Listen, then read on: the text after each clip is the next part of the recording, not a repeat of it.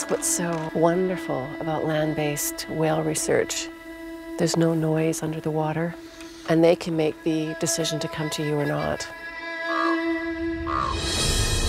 When we got here and we put hydrophones in the water, we realized how special this place actually is, how quiet it is underwater.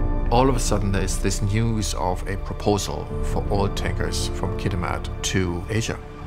All of a sudden, I realized, oh my God, this is going to be huge. We really mean no to tankers on our coastline in our territory. Dead land, dead water, we don't want that. All these boats would affect the sonar of the whales. This whole area is just one big bowl of whale food. What if a tanker comes out of there? So this is where LNG Canada will have their count. We're very confident it's going to happen.